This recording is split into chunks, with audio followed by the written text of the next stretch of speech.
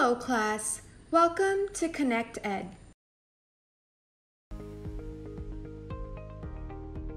Children, today we will start with the chapter titled The Selfish Giant by Oscar Wilde. It is a story that deals with human love for animals and nature.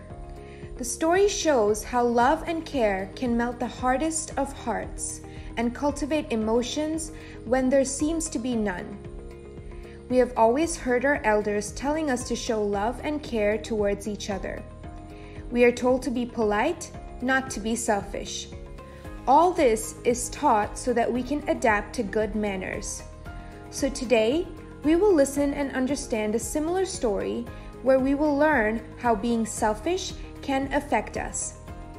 Students, by the end of this chapter, you will be able to understand that everyone specializes in something. This story will enable you to learn new words and phrases. It will help you learn better and effective ways of communication. You will also attain a better hold of your English language. Now, students, read out the chapter loudly with me. If you get stuck anywhere, I'm here to assist you. So let's start reading this together. We will begin with the first part. Every afternoon, as they were coming from school, the children used to go and play in the giant's garden. It was a large, lovely garden with soft green grass. Here and there over the grass stood beautiful flowers like stars, and there were 12 peach trees that in the springtime broke out into delicate blossoms of pink and pearl, and in the autumn bore rich fruit. The birds sat on the trees and sang so sweetly that the children used to stop their games in order to listen to them. "How happy we are!" they cried to each other. One day the giant came back. He had been to visit his friend, the Cornish ogre, and had stayed with him for 7 years. When he arrived, he saw the children playing in the garden. "What are you doing here?" he cried in a very gruff voice, and the children ran away. "My own garden is my own garden," said the giant. "Anyone can understand that, and I will allow nobody to play in it but myself." So he built a high wall all around it and put a notice board. "Trespassers will be prosecuted." He was a very selfish giant. Very well, the giant's garden was very beautiful. It had beautiful blooming flowers. The trees had fruits. Birds used to sing sweetly. Children loved to play in it. Every afternoon, as they were coming from school, they used to enter the large, lovely garden with flowers and peach trees. But the giant was selfish. One day when he returned home after 7 years of staying with his friends, he saw the children playing in the garden. He shouted at them angrily and they ran away. The giant decided not to allow anybody else to play there, so he built a high boundary wall around it. He also put up a notice that outsiders entering the garden will be punished. Now we move on to the second part, Part 2. The poor children had now nowhere to play. They tried to play on the road, but the road was very dusty and full of hard stones, and they did not like it. They used to wander around the high walls when their lessons were over and talk about the beautiful garden inside. "How happy we were there," they said to each other. Then the spring came, and all over the country there were little blossoms and little birds. Only in the garden of the selfish giant, it was still winter. The birds did not care to sing in it as there were no children, and the trees forgot to blossom. Once a beautiful flower put its head out from the grass, but when it saw the notice board, it was so sorry for the children that it slipped back into the ground again and went off to sleep. The only people who were pleased were the snow and the frost. "Spring has forgotten this garden," they cried, "so we will live here all the year round." The snow covered up the grass with a great white cloak, and the frost painted all the trees silver. Then they invited the north wind to stay with them, and he came. He was wrapped in furs and he roared all day about the garden and blew the chimney pots down. "This is a delightful spot," he said. "We must ask Hail on a visit." So the Hail came. Every day for 3 hours he rattled on the roof of the castle till he broke most of the slates, and then he ran round and round the garden as fast as he could go. He was dressed in gray and his breath was like ice. "I cannot understand why the spring is so late in coming," said the selfish giant as he sat at the window and looked out at his cold white garden.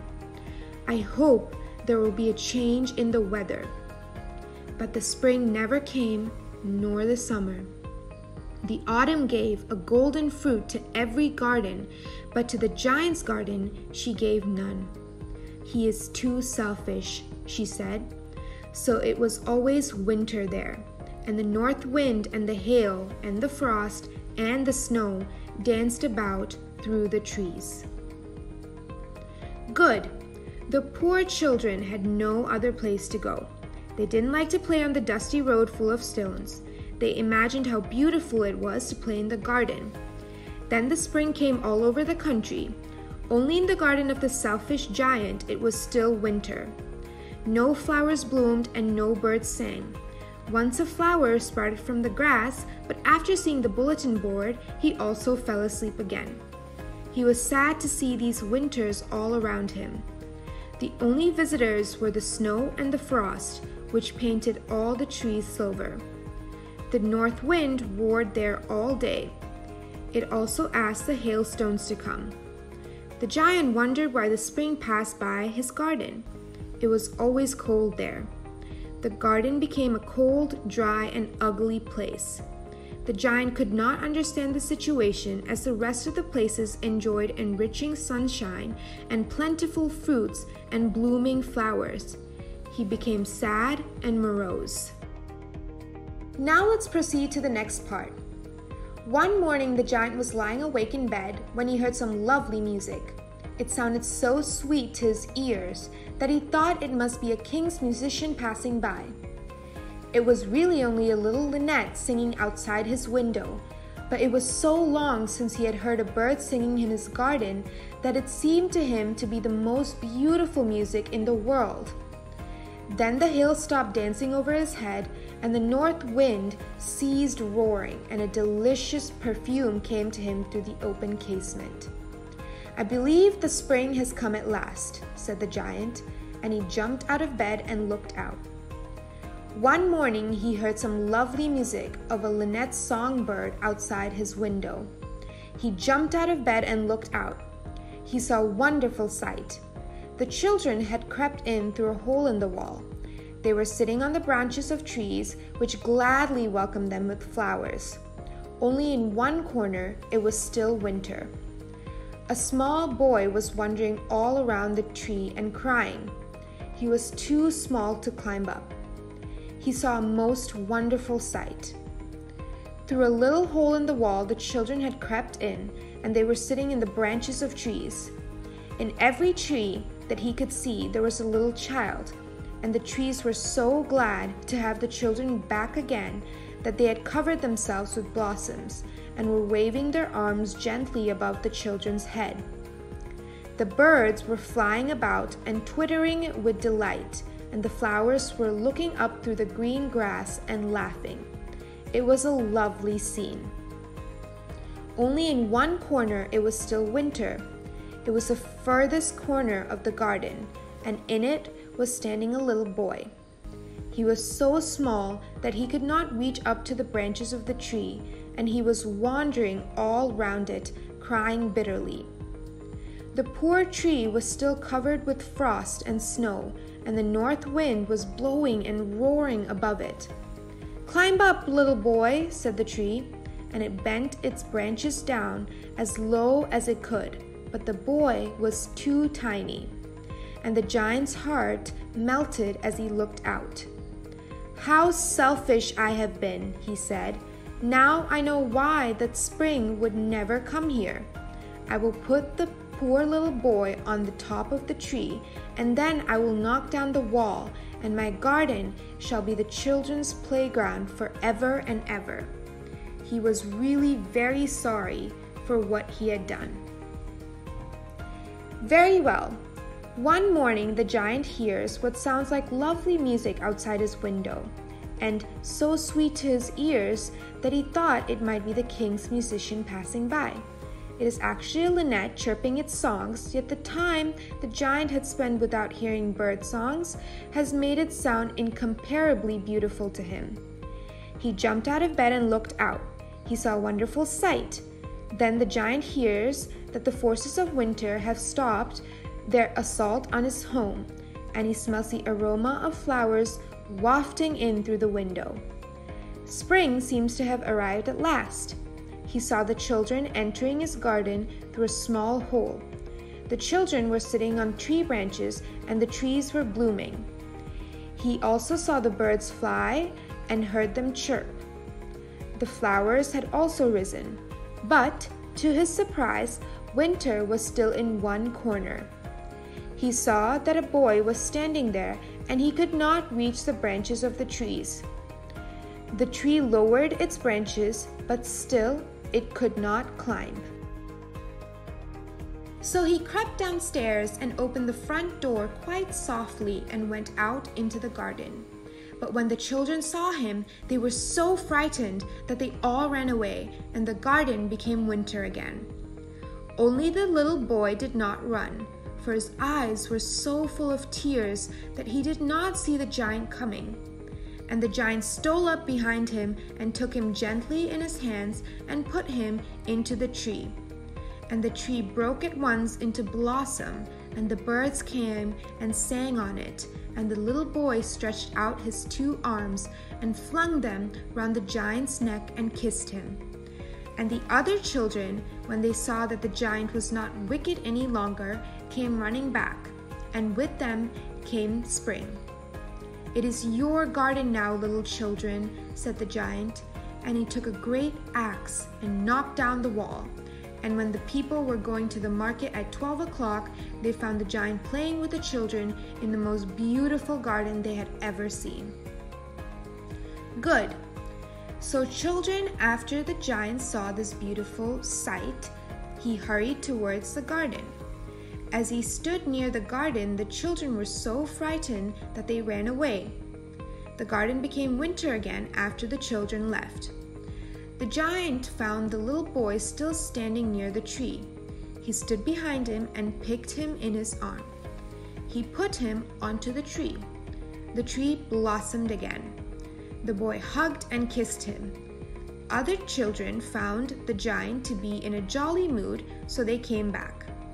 Now the spring was back as the children came back. The giant broke down the wall. People passing by saw him playing with the kids. People were amazed at seeing the most beautiful garden ever. All day long they played, and in the evening they came to the giant to bid him goodbye. "But where's your little companion?" he said. "The boy I put into the tree." The giant loved him the best because he had kissed him. "We don't know," answered the children. "He has gone away.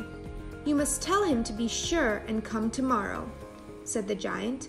But the children said that they did not know where he lived and had never seen him before, and the giant felt very sad. Every afternoon when school was over, the children came and played with the giant. But the little boy whom the giant loved was never seen again. The giant was very kind to all the children, yet he longed for his little friend and often spoke of him. "How I would like to see him," he used to say. Years went by, and the giant grew very old and feeble. He could not play about anymore, so he sat in a huge armchair and watched the children at their games and admired his garden. "I have many beautiful flowers," he said, "but the children are the most beautiful flowers of all." Good. The children played all day. They bid the giant goodbye. Before they left, he inquired about the little boy that he helped climb the tree. The children told him that they had never seen him before, and they did not know where he was. Every day the children used to visit the garden and play for hours. The giant still longed to meet his little friend, but that boy was never seen again. Years passed, the giant grew older and also got weaker. He could not play with the children anymore. He used to sit in a large armchair and admired his garden. He enjoyed seeing the children play. He thought to himself that children were the most beautiful flowers in his garden. Now we will complete the chapter by reading the last chapter. One winter morning, he looked out of his window as he was dressing. He did not hate the winter now, for he knew that it was merely the spring asleep and the flowers were resting. Suddenly, he rubbed his eyes in wonder and looked and looked. It certainly was a marvelous sight. In the farthest corner of the garden was a tree quite covered with lovely white blossoms. Its branches were golden, and silver fruit hung down from them, and underneath it stood the little boy he had loved. Downstairs ran the giant in great joy and out into the garden. He hastened across the grass and came near to the child, and when he came quite close to his face grew red with anger, and he said, "Who had dared to wound thee?" For on the palms of the child's hands were the prints of 2 nails, and the prints of 2 nails were on the little feet. "Who had dared to wound thee?" cried the giant. "Tell me that I may take my big sword and slay him." "Nay," answered the child, "but these are the wounds of love." "Who art thou?" said the giant, and a strange awe fell on him, and he knelt before the child. And the child smiled on the giant and said to him, "You let me play once in your garden. Today you shall come with me to my garden, which is paradise." And when the children ran in that afternoon, they found the giant lying dead under the tree, all covered with white blossoms. Good. Once the giant was getting dressed on a winter morning, he did not have the same hate for winters anymore. He believed that the flowers were just resting and the spring was asleep. Suddenly, he looked outside astonishingly. He looked at the farthest tree that had white blossoms. The giant awakens to a miraculous sight. The tree in the farthest corner of the garden has transformed, bearing white blossoms and silver fruit on its now golden branches. Beneath the tree is none other than the little boy who once tried to climb it, evidently no older than he had been then. Overjoyed, the giant rushes down to meet his friend, yet stops when he sees that the little boy's hand and feet bear wounds, evidently from the nails that had pierced them through. Enraged that someone would dare wound a child, let alone his first and dearest friend, the giant vows to strike the culprit down with his sword. But the child bids him peace. "Nay," he says, "but these are the wounds of love." At this moment, the giant realizes that he is in the presence of no ordinary child. "Who art thou?" he asks, reverently kneeling before the boy. The little boy does not answer the giant directly, but rather says, "You let me play once in your garden. Today you shall come with me to my garden, which is paradise." When the children visit the giant that afternoon, they find his body lying beneath the tree, covered in its white blossoms. Okay, class, now that we have learned all these new words, let's use them in some sentences. I shall show you some sample sentences now. Later on, make your own sentences with these words and then show them to your teacher. Ogre. Hiding in the forest, the giant ogre tried to curb his appetite for human flesh. Gruff. His tone was not quite so gruff as it might have been. Trespassers. The trespasser comes onto the premises at his own risk. Prosecuted. DNA evidence was used to prosecute the killer and lock him up for good. Snow or frost or north wind or hail. There is some frost on the panes. Casement. On the broad stone ledge outside the casement he kept his bottle of spring water. Feeble. He was a feeble, helpless old man. Sleigh. The intense cold radiating from the weapon will slay anyone it cuts. Children, now that the chapter is finished, let's look at some fun exercises now. You have 5 minutes to try these questions out. Why did the children go to the giant's garden? Where do giants go for 7 years? Why didn't spring enter the giant's garden? Why were the snow and the frost happy? How did the giant react to the child?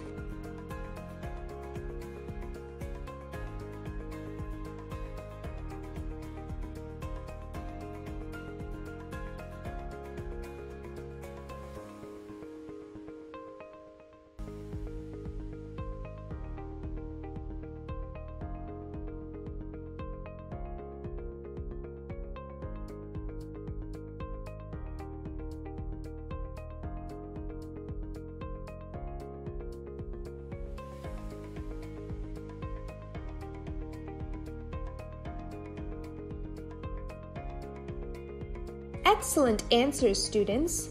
Now let's match your answers with the answer sheet. The children used to go to the giant's garden because it was a large, lovely garden with soft grass, with beautiful flowers and peach trees bearing fruits. The giant went to visit his friend, the Cornish ogre, and stayed there for 7 years. The giant did not allow the children to play in his garden, so spring did not enter there.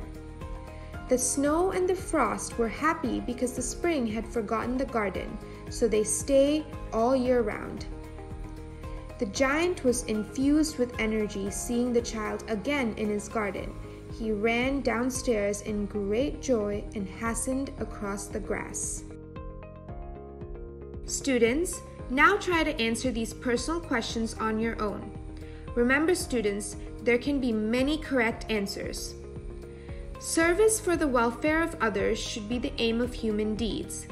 What do you feel in light of this statement? The little child's hand and feet had marks of nails. Who does the child remind you of? Give a reason for your answer. So that's it for today's class. Thank you and hope you all had fun learning.